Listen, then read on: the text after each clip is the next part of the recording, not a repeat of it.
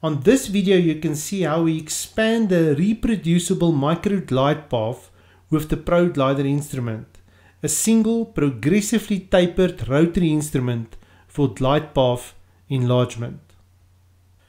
It is important to note that most of the research studies favor first using the ProGlider instrument to expand the glide path before canal preparation with the ProTaper neck system.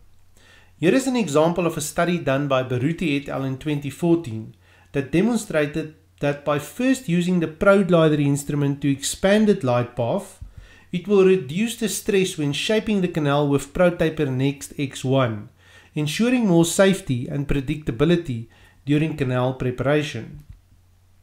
Now we can look at the second part of the root canal preparation process, namely canal preparation with the ProTaper Next system. The first instrument of the ProTaper Next system to use after glide path preparation will be the X1. In the presence of sodium hypochlorite, brush and follow along the glide path with the 1704 ProTaper Next X1 instrument in one or more passes until working length is reached. If after a few coronal insertions progress is not being made towards working length, then remove the file. This is followed by a sequence of first irrigation to remove the cutting debris from the root canal, followed by a recapitulation with a pre-curved size 10K file taking to working length or patency. The file is moved in and out of the canal to ensure that any compacted debris is loosened up and the canal stay patent. Lastly, this is followed by re-irrigation to remove the dislodged debris, leaving the canal patent and ready for the next cutting cycle.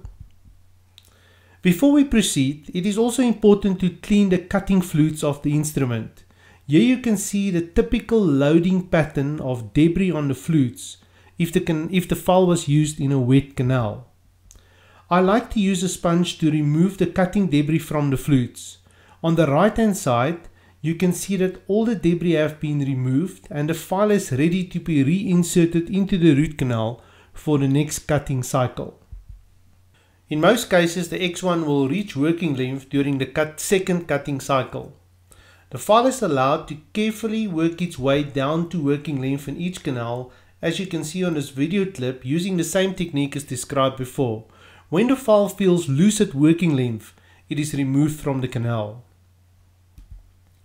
This is again followed by a cycle of irrigation, recapitulation and re-irrigation.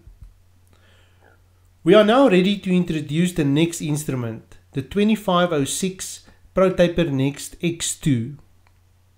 I want to share with you a clinical tip that you can use as a guideline to check if you have done an adequate job with the X1. If you introduce the X2 and it is short of working length with a distance of about 1 to 3 millimeters, as you can see on this slide, you can assume that you've done an adequate job with the ProTaper Next X1 instrument.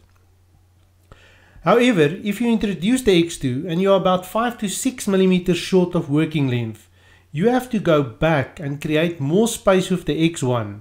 Otherwise, I find that we tend to overstress the X2 to get it down to full working length.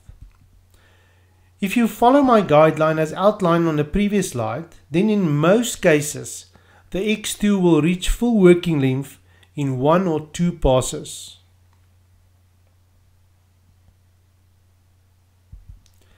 Again, irrigate, recapitulate and re-irrigate the canal to remove cutting debris.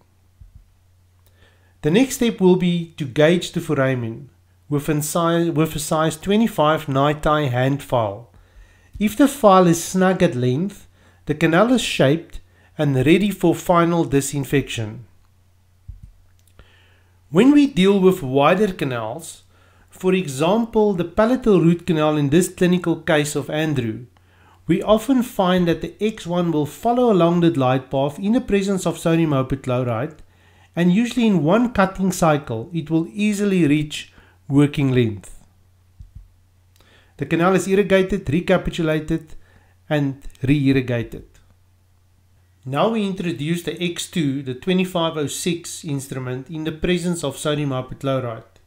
You will notice again that the X2 is used in a brushing motion to free up coronal space that will allow the file to progress further down the root canal. If it fails to progress, remove the instrument, clean the flutes and the canal with irrigation, recapitulation and re-irrigation before you proceed with another cutting cycle. After preparation with the X2, the foramen is again gauged with a size 25 night-tie hand file.